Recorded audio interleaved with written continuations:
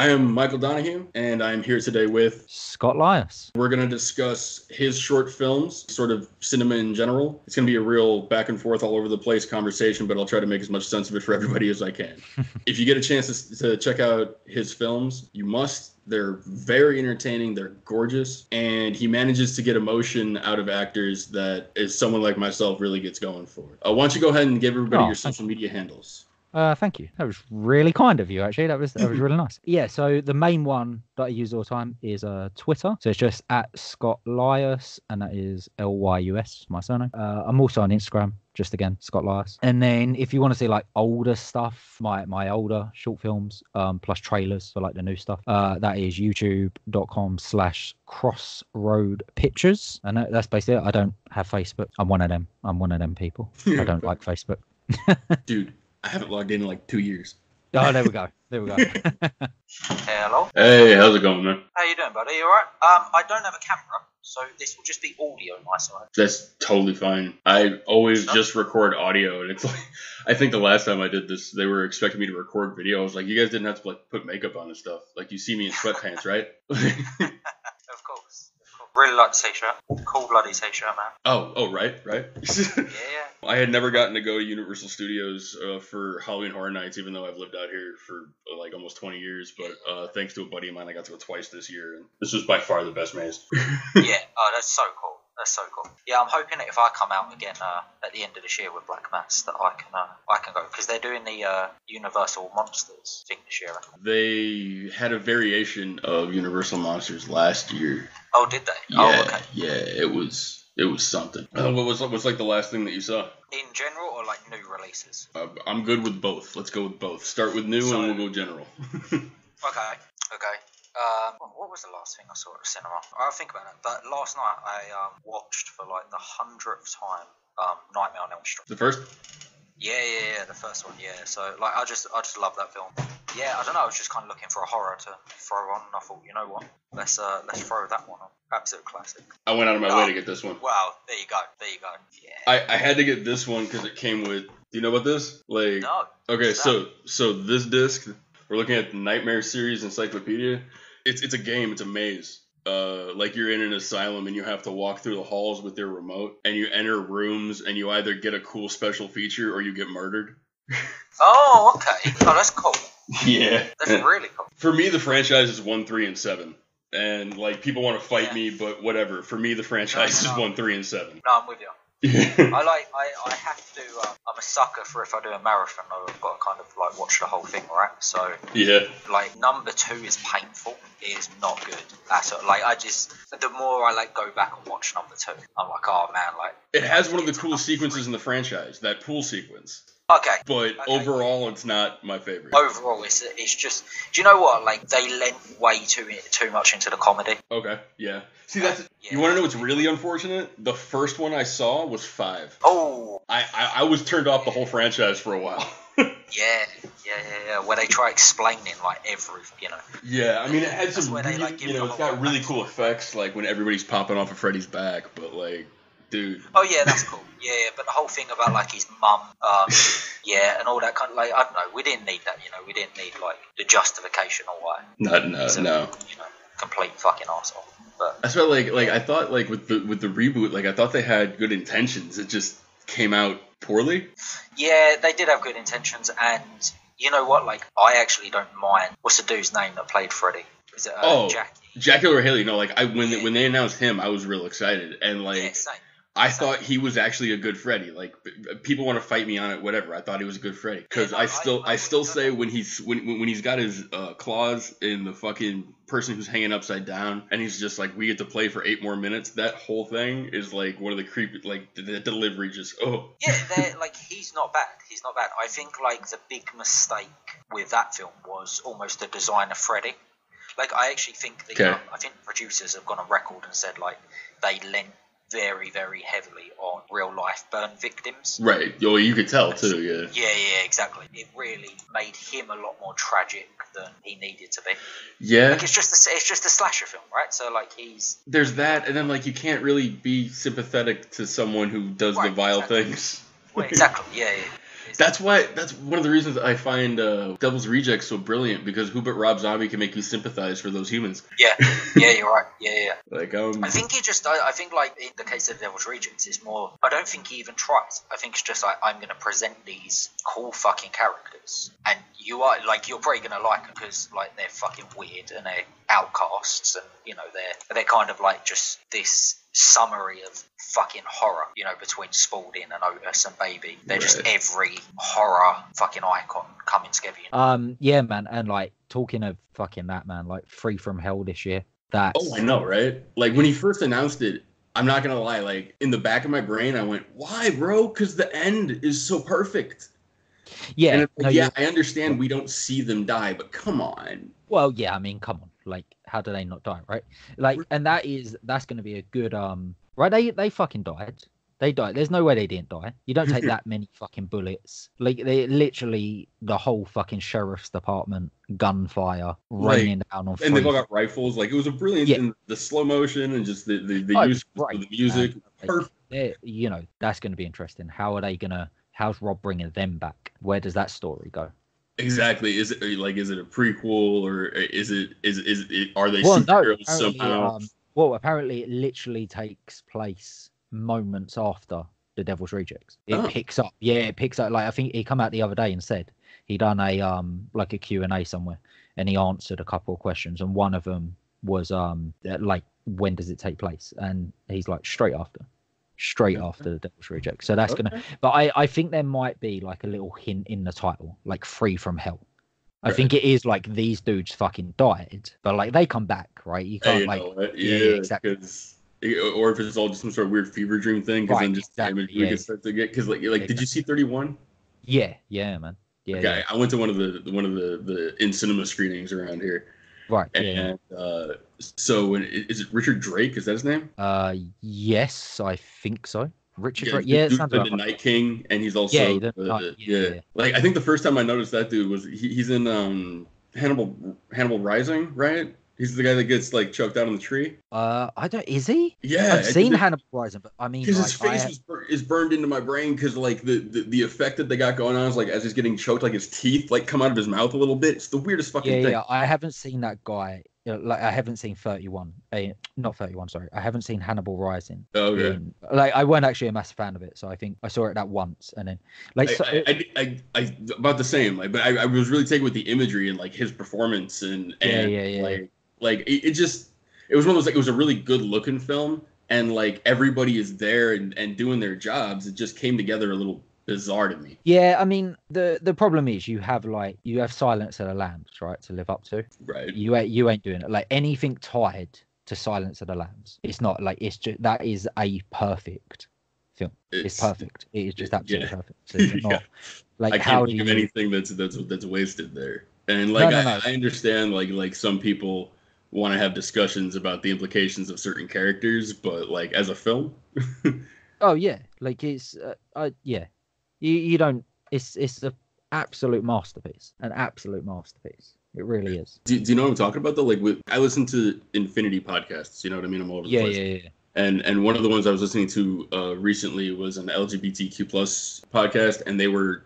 specifically speaking about how the trans culture was really negatively impacted by the film because of Buffalo Bill. Because of Bill, yeah. And it's like I had never considered that as who I am, and just hearing it, I was like, oh shit, I can't even imagine. But like, still, the movie though, like, I completely see that. It's one of them things where it's like I get asked all the time about commentary on race in films, sex in films, and stuff like that. And like, my take on it is always like, I'm a white straight man. It's not my place to comment on. Like, I think that's where like a lot of people fall down. Right? It's like, you can't come at this shit, especially as a white straight man, and be like, here's my fucking opinion on it, and this is why I'm right. Because, like, guess what? You're not, because you're only seeing it from like, right, and you're only seeing it from a side that has been like fucking, like, we've been given everything, right? We've been like, the whole fucking world is like almost like dictated to us, right? We haven't had the hardships other people have.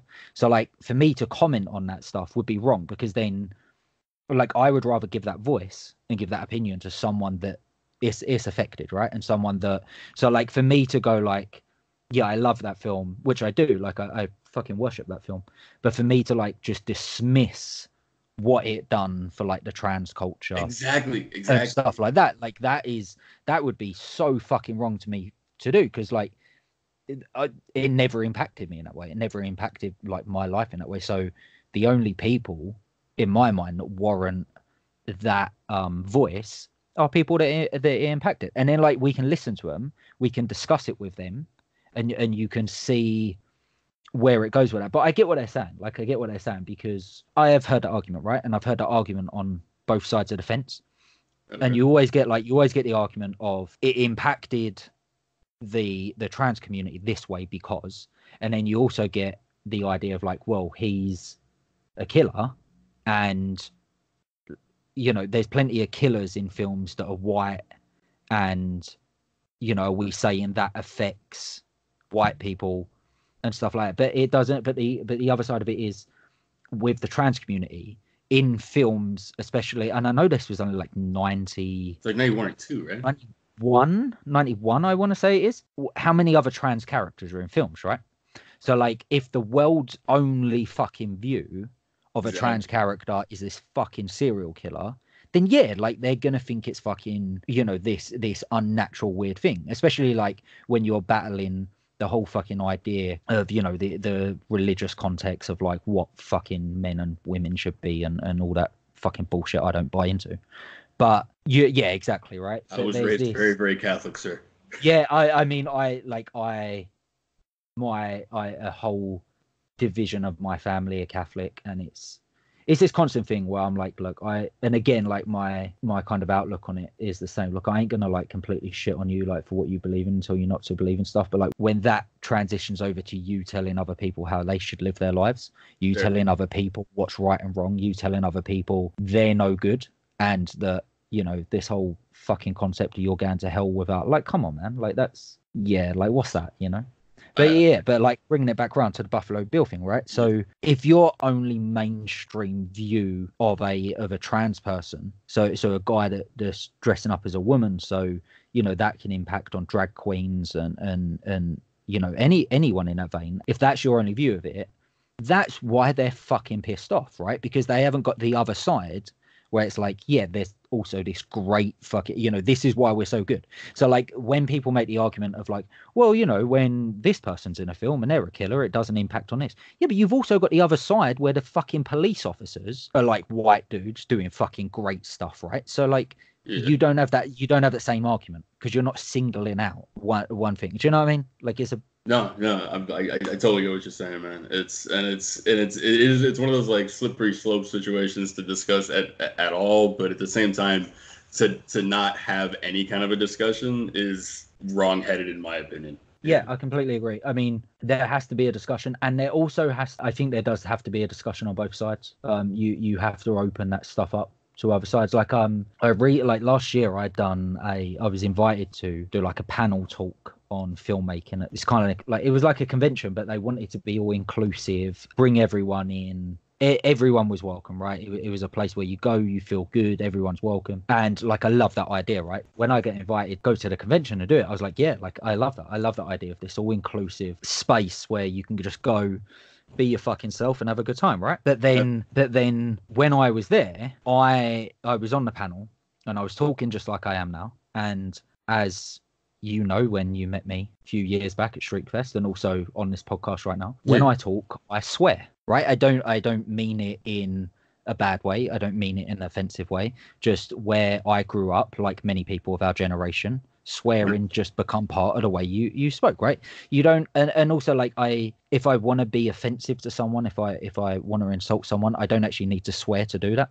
So for me, swearing was like it wasn't offensive to me, right? So that's just the way I brought up. So 100%. When I was on this panel, and so, you know, people were asking me questions, and the first question I got asked, I answered, and I started speaking, and then I got told off by the moderators of the panel because I swore, and I was like, I on my life I thought they were joking. And I was like, oh, you're joking, right? Like, and I was like, no, sorry, like one of our rules is that you can't swear because it may offend people, and we don't want to offend people. And why I kind of get that, my argument then on the other side was the problem with trying to be all inclusive, but then also setting rules so people don't get offended, is them rules are also going to offend people, right? Because or not so much offend people, but make people feel uncomfortable, right? Where like me and a few other people there that again just swear when you're talking, and it like I don't buy into this concept of like you're a lesser person because you swear when you talk, or you're less intelligent and any of the right. No, I don't buy into any of that. So like this idea that now every question I was asked, I had to like carefully watch what I was saying so I didn't swear. So like straight away, because you're doing this all inclusive thing where then you set your own rules of we don't want to offend people. Well, now you've made other people feel uncomfortable because they can't be themselves. And it was just this really like strange thing that we don't want to be uncomfortable, right? That stood out to me, where it was like I really wanted to go and do this convention and speak at this convention because I thought it was this great idea that it was all inclusive. It was a place where you could go, just be yourself, just it weren't even going to be discussed. It's like you're there, you're who you are, feel bloody comfortable in your own skin and be who you are. And then like I come away feeling fucking uncomfortable about who I am. So it's like it's this amazing fucking thing where I'm like, oh right, so actually what you're trying to do is you're saying certain things are okay in our world, but certain things are not. And I think that's where so many people butt heads, because it's like what you believe in is wrong, and then other people are like, no, what you fucking believe in is wrong, and it like you're just butting heads, right? And like and it comes back to what you said, right? You need to have a conversation about it. You need to have a dialogue, because if we're not talking about on both sides, like there's no winners, we're just going to argue about it. Are you South Park fan? Yeah. Okay. So do you know that their thoughts on offense is like either everything is okay or nothing is okay? Yeah, and I agree. Yeah, and I agree. I'm a very strong believer in that, because once you start putting rules into place of this is offensive, that's not offensive, like straight away you're drawing a line in the sand, man, and you're saying it's censorship, right? It's censorship to the point of view where you're telling people what they can and can't do. And the other, like, there's certain things, right? There's certain words out there that have really, really bad meaning behind them, right? And I'm not like, I would never, ever take away from them words. There's certain words you should never, ever, ever say to people of a certain race, people of certain religions, stuff like that, right? There's certain words you should never do it. Reason is because them words were created and come out of this idea where they were purely fucking created to be used as an offensive term, right? They were created for hatred. For hatred. They were created, right? So like that's not what I'm talking about. Like that shit like should never be fucking used. There's no fucking excuse to that. 100%. But then we're like coming back to this thing that where we're all bloody banned from swearing. Like you're going a little bit farther. But like, yeah, like your South Park point, yeah, man, like I completely agree with a lot of that, especially where comedy's involved. Yeah. Like because comedy should be, and like most media, it should just be this open playing field of of expression, stuff like that. And again, like don't like go down the road of using language that was purely created for fucking hatred. Like that's not right. Like don't do that stuff. In South Park they don't do that stuff. Like you don't see them using certain words that come with that history. But with regard to what they do practice, yeah, I'm fully on board with that. Definitely. Except that actually one of my girlfriend is black. One of her favorite absolute South Parks is the one where it bridges where like all the Richards come to town. Oh yeah. The Will Smith where they're all moving in. Yeah. And the way that episode, do you remember how that episode ends? Yes. yeah. So it's like that is one of her favorite punchlines in the entire series. Well, yeah, of course, because it's like it is played on the idea of how ridiculous it is as well, right? Right. And exactly. It's played up because that punchline doesn't work without the stuff that comes like directly before it, right? Exactly. Where it's just like, oh, like we got rid of them because they're rich and stuff, right? And it's like, oh, that was but it's also this great commentary on how fucking stupid it is just to like hate on people because in that episode, they're of a different class to you, right? So it's like, oh, these people are rich, like, so fuck them, they're completely different to us, we hate them.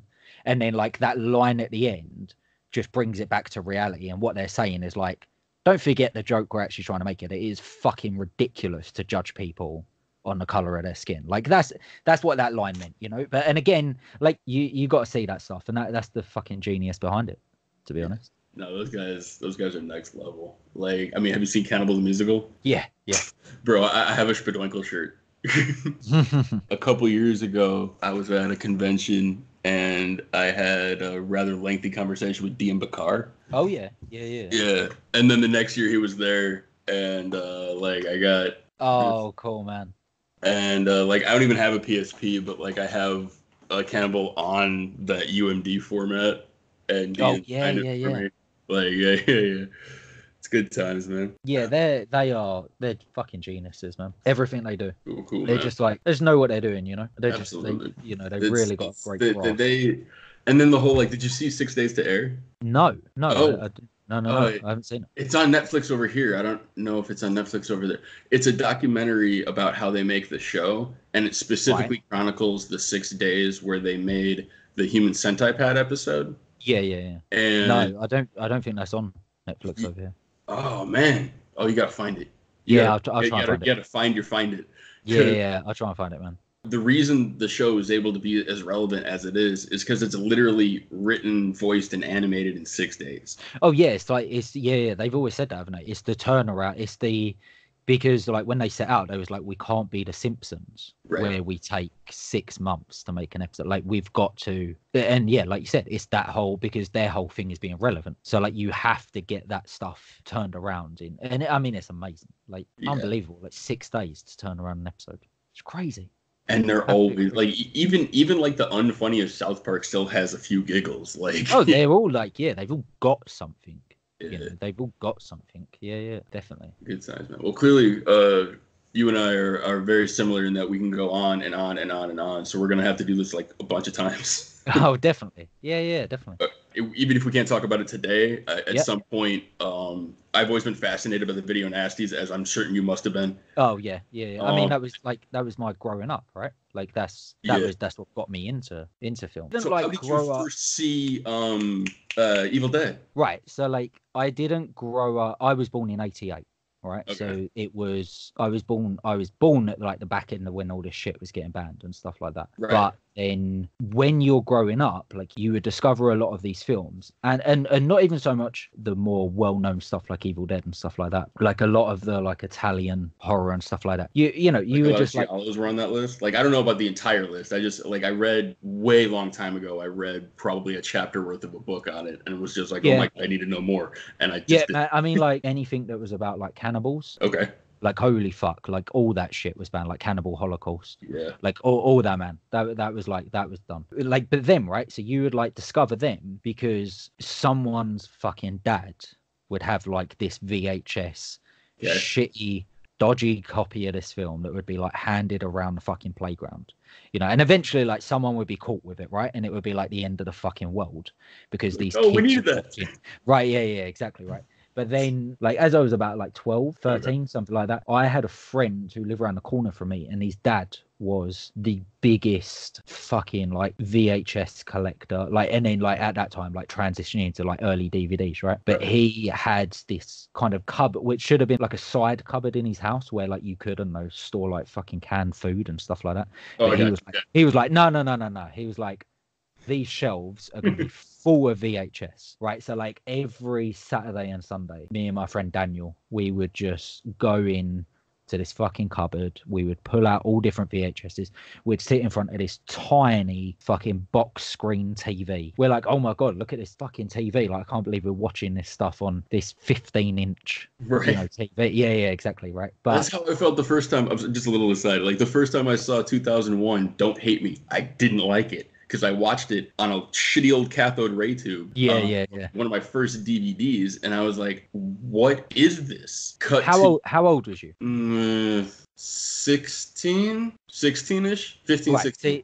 See, this is the thing, right? So like, there's a few films I watched when I was like in my teens, and I was nowhere close to having the intelligence I needed to fully understand what these films were doing. So, like, when I was a teenager, I was just fucking full of shit, man. I was full of shit. So like, even when I got to like 17, 18, right, I was in college, I was doing filmmaking and photography, and just like any 18-year-old that like gets into film, you're just so fucking full of yourself, like with the films you're in. You're just like, oh yeah, like, to the point a dude who was in my class introduced me to Kevin Smith films. Right, before I say what I'm about to say, I love Kevin Smith, I adore Kevin Smith, and Dude, we need to have that conversation. I spent $400 on Red State. Okay.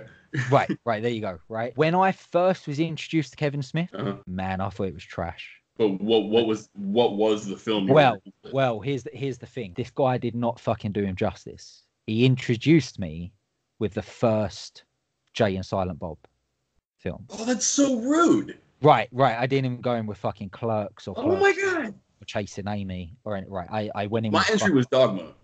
Right. Right. So it's a different story.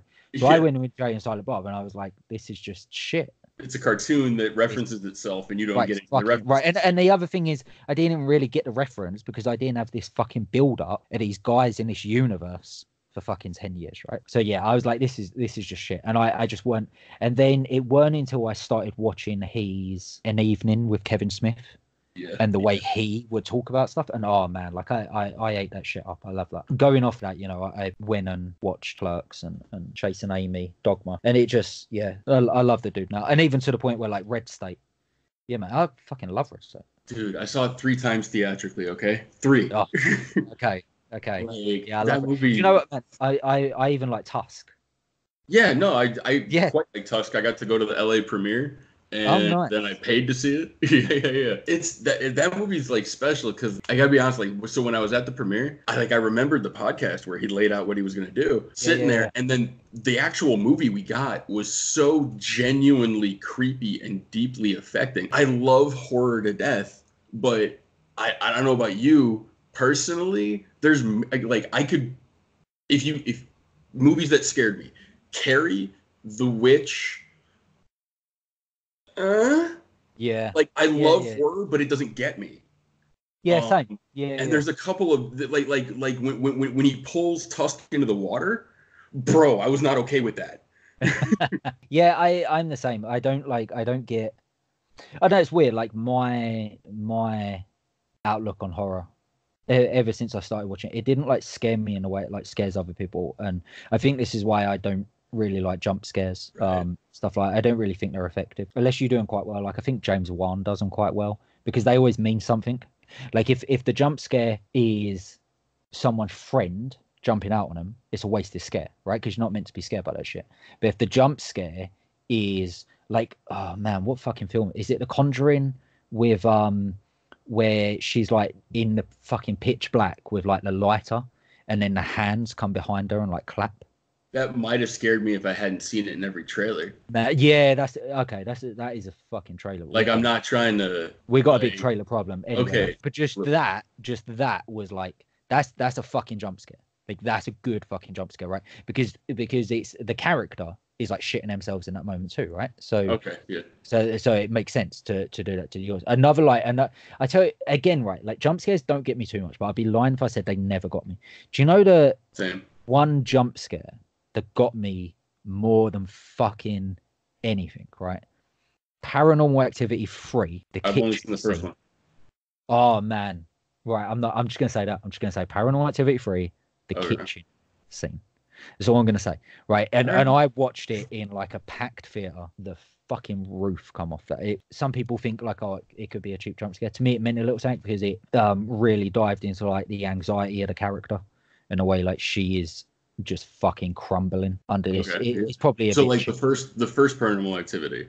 Like when I talk about jump scares, because typically they don't get me either. Yeah. The end of the first Paranormal Activity is probably the most effective one for me, because I truly didn't care about the first 2 acts of this movie at all. I didn't like them. I didn't like the presentation. It was a personal thing. And like, I'm sitting here and I'm like, okay, no, like I get it. I just, whatever. But then the third act starts and I'm like, oh, wait, what? This is where we've been going? Or is this the same movie? Yeah. Okay, all right. And like, if I hadn't been sitting in the back of my chair, I would have just flown into the back of the thing. You know what I mean? Yeah. And similarly, did you ever see The Unborn? Yeah. That's Okay. Like, that's like one of like what I feel is like PG-13 horror done right. Like, that was done right. I felt Escape Room was done right. But like the jumbie out of the mirror thing, I just similarly, I was just chilling and all of a sudden like all my muscles were like behind me. Yeah. But yeah, and then no, there are some good fucking at Shriekfest there was a picture. It was called Echoes of Fear, and that had 2 jump scares that got me. Oh, okay. Was it a feature or? It was, yeah. Yeah. I always love when like people I share very similar tastes with, such as yourself, recommend something I haven't even heard of. You know? Okay, like so that's my favorite type of fucking horror to go into, right? Because the problem is like I'm so fucking obsessed with the genre, and I'm so obsessed with film. Right, in general, there isn't like much stuff. I don't really go into much anymore, if anything, without already some built-in expectation of what, or knowledge like, of the thing. right? Yeah. Like I've got like question on podcasts before where like it's like, oh, what film did you see recently that really disappointed you? And the truth is, I don't go to the cinema and watch films that disappoint me, because I already know. But like, one, I can tell by the trailer if something's like just getting like shit online and stuff like that. There's like people, and I'm not just talking like just the social media thing, but if people I know that I respect, and just not even critics, but like friends and stuff like that, and like they didn't get it, they didn't like it, I don't tend to go and watch that stuff. So I do see some stuff I get disappointed with. Not really in horror. Did you see Brightburn? Did you guys get Brightburn? We have, but I haven't seen it yet. We just got it. Like, we literally just got it. The single most brutal image I may have ever seen in an American movie. Really? Wow. Okay. Look at his face. Yeah. Wow. Okay. I don't know if I've mentioned this. I'm red colorblind. Even being red colorblind, I was still vocal and like, oh. Okay. Like, it's a slow burn of a movie. If you've seen one trailer, you know exactly what it is. Yeah. But I'm good with it. It's like a buddy of mine, who actually works at the company that owns the Halloween franchise. He didn't really care for the movie because he felt they only made it so they could do this thing and one other thing. Oh, okay. Dude, it's like the only movie that ever made me feel like how normal people describe watching a horror movie makes them feel was Cannibal Holocaust. I was just unsettled to a degree that I can't describe. I'll watch it again eventually. Were they like of the whole thing, or what really like threw you off? Just the whole film, or was there like 1 or 2 scenes that really stuck out? Like you and I in films, like for me, the greatest era of cinema is that 70s era, and it has a lot to do with look, performance, and everything that was just sort of like coming into its own and becoming a new thing and more. Anyway, that's completely a conversation for a different time. But the look of 70s cinema is something that really gets me. And so the fact that it was sort of like this melding of what you would now call found footage, like a real sort of look, we found these tapes. What are we gonna do with this? And then we watched this shit, and it was like everybody on screen was deplorable. Like, even the woman was implicit in, even though she didn't like participate in it, she was implicit in the rape because she didn't say anything. So by the time that it gets to the imagery that got it banned everywhere, it was like, I was like, it wasn't as effective as maybe as it could have been to me, because I was like, oh, you deserve this. I'm okay with, like, have you seen Cannibal Ferox?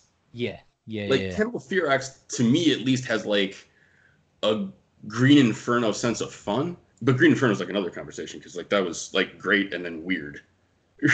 Yeah, I wasn't a massive fan of it. I actually thought I was gonna fucking love that, and I didn't. Did too, and I did for like the first 2 acts, and then I was confused. But so like the whole thing was, it was like, it felt so real that it was like I understand that it, like, I mean, it was cartoonish in like some of its over the top white people going into white people shit, but at the same time, like, I can watch people be dismembered in cinema all day long because I know it's fucking fake. Like, I've seen Flower of Flesh and Blood. Have you seen Flower of Flesh and Blood? Yeah. Dude, like, it looks like Jello, but if I saw a 19th generation VHS copy, like, maybe it would look real, you know what I mean? The animal violence, oh, fuck, right off. Oh, is it Holocaust where they killed going back to Holocaust, that's what I was, Is it where they killed a turtle? A turtle and something. Because the turtle was real, wasn't it? Yeah. Like I understand that they ate turtle soup that night. So like they didn't waste the animal. Yeah, but the word was like, bro, the one that gets me, and it's weird, right? Because like when I was like younger and I decided I wanted to be a filmmaker, I was going down 2 avenues, right? One was directing, the other one like creature design, and stuff, and like and horror makeup. And when I first saw it is Holocaust, right? Where you've got the girl on the spike on the beach. That didn't freak me out because again, what you said, like films are not real, right? They're fake. So I'm fucking looking at it. It didn't freak me out. How the fuck they do that? Right, yeah. Like, how did they actually fucking do it? Didn't the director, like, when he come back to America, he got, like, taken to court and he had to prove they didn't, like, kill people and stuff like Yeah, it was a big deal. People thought it was, like, it was 100% real. It's crazy. I mean, it was Flower of Flesh and Blood where, like, they didn't even believe it when they produced the actors. They had to produce making of footage before they believe it was fake. Yeah. I know. And then that stuff is taken to a whole new level, like in the 90s with Blair Witch, where they pay the actors to go and disappear. I get you. Yeah. Where they make the Blair Witch in there, and then they were like, right, so no fucking press tour, no, like you guys are fucking dead for the next 6 months. Like, I love that. I love that idea. Really hammer it home. And didn't they? I'm pretty sure they changed their IMDb's and their thing as well to say they were deceased. I believe you. Like, I'm pretty sure when the film come out, if you went on the actors' IMDb's, it said like they had died that year that it come out. Oh, it's crazy, man. Ridiculous. Like, what great marketing. Possibly the best. I can't really think of any marketing that's better than the Blair Witch. That is something you just look at. Nothing quite. They've tried a few times. I know there was a bunch of Matrix crazy coolness, and like, but the Matrix is its own discussion. Yeah, The Dark Knight done some really cool. There was it Dark Knight or Dark Knight Rises where it was like the social media campaign that like so many people had to like go to the website for it to like reveal pixel by pixel. Well, it was I think they done it with both. They first done it for the first ever photo reveal of Heath Ledger as the Joker. Yeah, I can't remember what you had to do. It might have been that one, or it might have been on Dark Knight Rises, a game that was played around the world where you had to go to like different cities, find an Easter egg, upload that photo. Do you know what I mean? And then like it would reveal Unreal, and it's like that's fucking unbelievable marketing. Yeah, I'm all about that stuff. Cool. I definitely want to discuss the 2 shorts you've already done, and then as much as you're willing to tell me about your new one. Yeah. And then after we've done that, I'm willing to go deep on Rocket Man, but I wanted to see it again before we talked about it. Yeah, that's fair enough. Because I really loved the movie. I just didn't know that it was going to be so depressing. It was really difficult for me to decompress how I felt about the filmmaking when I was left like a wet noodle, pretty much. You know what I mean? Yeah. And okay, but like the more I think about it, is like I've never seen such a brilliant, gorgeous love letter to both cinema and Broadway. Well, exactly. And how much did you like going in? How much did you know about Elton John? Okay, like, he's 100% serious. Like the easiest answer is nothing, because all I really know about the guy is like radio hits, songs, like a couple of like clips of interviews. Like I know nothing. Yeah. Right. Okay. So I guess that's why you got it. Like I'm a big fucking Elton John fan. Anyway, after I saw the film, like I was very vocal about how much I loved it. Like I like genuinely in fucking school, whatever fucking kids were listening to, like I was a fucking I love fucking Elton John, and you can't be a kid growing up, in the time and like Elton we John grew up, right? And it'd be like a fucking cool thing, right? It's not like now where people are wearing vintage fucking band t-shirts and shit like that, right? It weren't fucking like that. So it weren't a cool thing to be a part of. But I've kind of always been obsessed. Not like fully obsessed with him like I am with some other bands, but I've always known a deep history. So I knew the real depression side of it. I knew the real trouble we had with a lot of stuff. So for me, because I knew that stuff, I was prepared for that. But and also I had seen an interview of him way before they made it where he said one of his main conditions for making a film was that they didn't really leave anything on the table. Yeah, Elton. Yeah. His one thing was like, don't leave anything. You don't need to make me look good. He's like, you can show. Right. Yeah, he's like, you can show I was a fucking drug addict. You can show that I had my fucking heart broken. I just didn't know where I was going and all this kind of stuff. I loved all that stuff.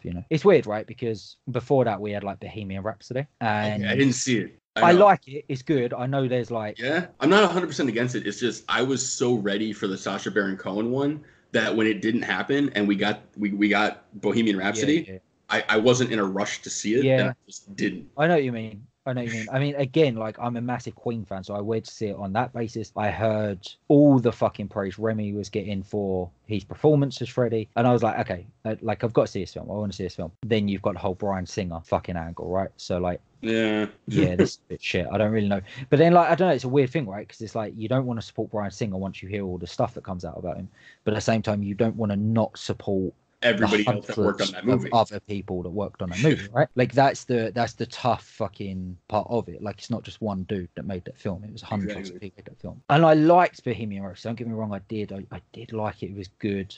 The ending is really, really nice with a Live Aid performance. But they ended on Live Aid. Kind of, yeah. Okay. There's a little.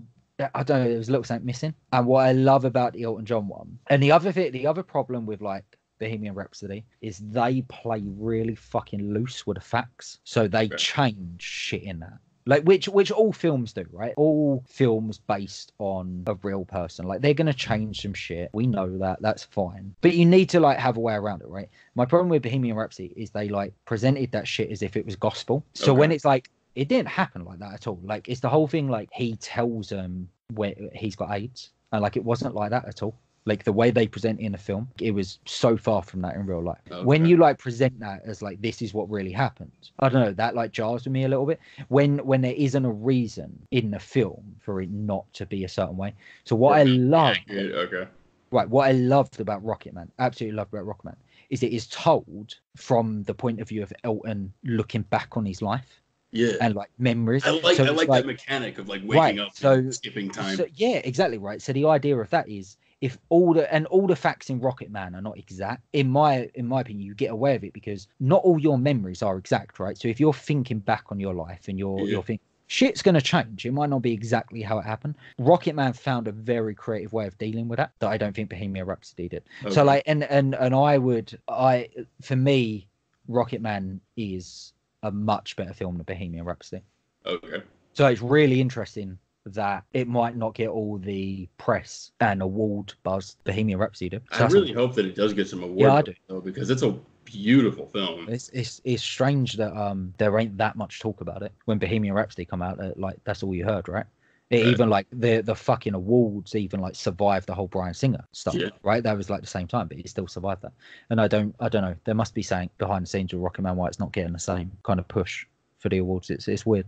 It's strange. I mean, I've come to accept that my line of like what is offensive is apparently astronomically different from a lot of people's. What is explicit to you? It's all like under frame and like I found that scene. You mean like the gay? Giggles. You mean the gay love scene? Right? Yeah, like my thing with that is like you saw two dudes somewhat naked, right? I say you saw them somewhat naked because you never saw any full frontal stuff on. Right. So if you find that really graphic and offensive, that says more about you than it does about the scene. Thank you. Right? Because how many naked? Yeah, how many the opposite of that have you seen? Right, exactly. How many heterosexual love scenes have you seen where actually your opinion is probably we didn't see enough, right? Yeah. So if you're watching that shit and you're like, yeah, that was fucking offensive, that was like grotesque, like I don't know, go fuck yourself. Yeah. Come on, it's 2019 for fuck's sake, like get over it. And also the other thing is, right, if you're going to a film about Elton John's fucking life and you're offended that he's having gay sex, maybe don't go to the Elton John fucking like why are you there? You know what I mean? It's like going to a fucking Little Richard fucking biopic and being like, oh shit, he's gay. Right. Fucking yeah. Like come on, Like, get over yourself. People that are like, oh, it's really like offensive. It's like, oh, come on, man. Like, genuinely speaking, why is that shit offensive to people? Like, I don't get it. Like, why is that? Are people I've also never understood that, why it was. But that's what I don't get. Like, why are you actually offended by gay people? Like, I just do not fucking get it. One of the jobs I had, like, I was opening up a bookstore. Like, I took it from an empty, like, husk of a building to a full bookstore. Right, and it was before the scanning devices were working, so you had to look and read and decide where things went. And I swear to you, I was the only person in the building who was willing to do it with the gay section. Everybody, I mean, there were dudes who were doing like ridiculously comical things, like just flipping the books so they didn't have to see the pictures on the covers. And I'm like, where are we right now? Like, is it like, are people offended because they're fucking scared like it's contagious, and if they look too long, like they're gonna be gay? It's just so fucking ludicrous. What the fuck? Like, why are you so? Well, truly, like, unless it is like a fear that it might start to get you going, like, what you're straight. Every straight sex scene doesn't turn you on. Right. So, like, why is it offensive versus just something you don't want to see? Right. Exactly. It's love, right? At the end of the day. Yeah, exactly. Love is love, man. Whatever. Get the fuck out, man.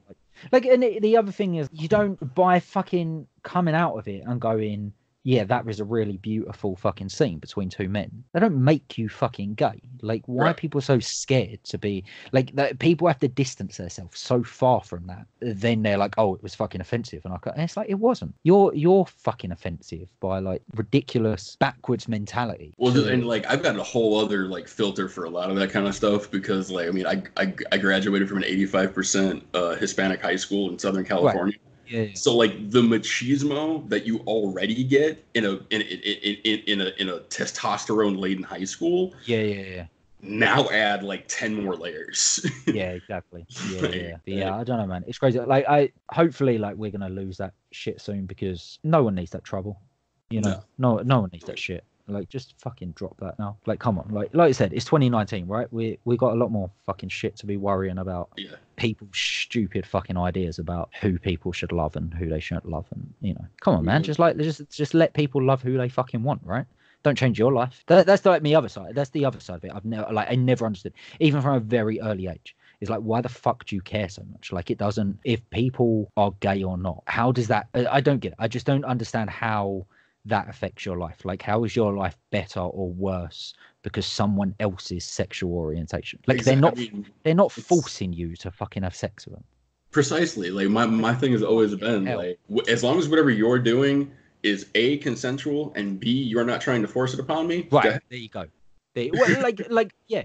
My thing is just like, look, is like, one fucking rule, right? Just be respectful. Yeah, exactly. Right, whatever it is, whatever you're into, whoever you're dating, whoever you like, whatever it is, like anything in life, just be fucking respectful. Simple as that. Exactly.